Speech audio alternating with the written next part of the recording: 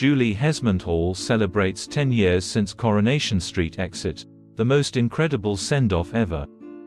Former Coronation Street star Julie Hesmondhalgh is celebrating 10 years since her iconic stint on the cobbles.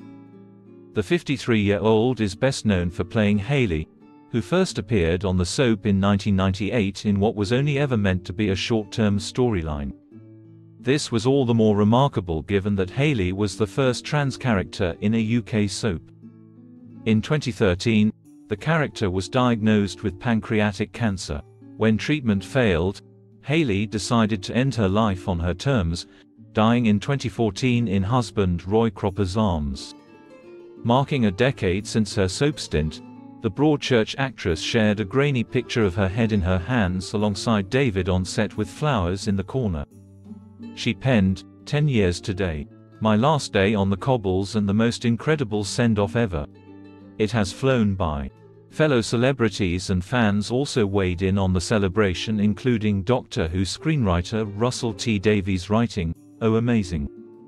Another added, "Loving watching Hayley and Roy in classic Corrie right now. Two of the best ever characters in the street played so beautifully by you and David Neilson." A third agreed, "Cutting-edge transgender storyline was next level then. You portrayed Hayley with dignity and class. When I see Roy, I still see Hayley." Reflecting on the progress that has been made since making her debut in Weatherfield, Julie previously said, "As a cisgender person, I wouldn't be able to play that part now.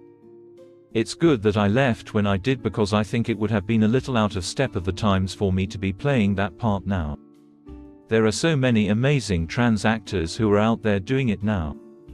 Julie added, "I'm very proud of my tiny little part in the story of trans history and trans rights." After her exit from Corrie, Julie has gone on to appear in a variety of different TV shows including BBC One's The Pact. She also portrayed Trish Winterman in ITV's Broadchurch and played Heather in Series 3 of The A Word, which followed an autistic boy called Joe as he navigated growing up, going to school and dealing with his parents' separation. Xin chào các bạn đã quay trở lại với kênh Spoiler. Vừa rồi các bạn đã theo dõi một